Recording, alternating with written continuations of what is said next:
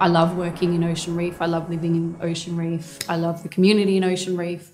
For me, it's about that lifestyle and bringing what I love about my life into my work and really enjoying what I do every day, because if you're more passionate about what you do, you're going to get a better result.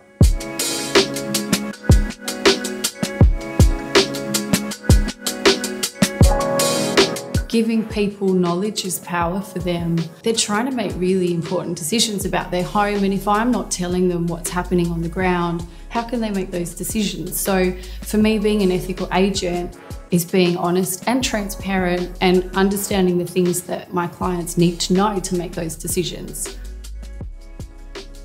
Sometimes I think what happens in our industry is that we get this cookie cutter approach where everyone has to have this marketing, everyone has to have an open home on a Saturday and a Sunday.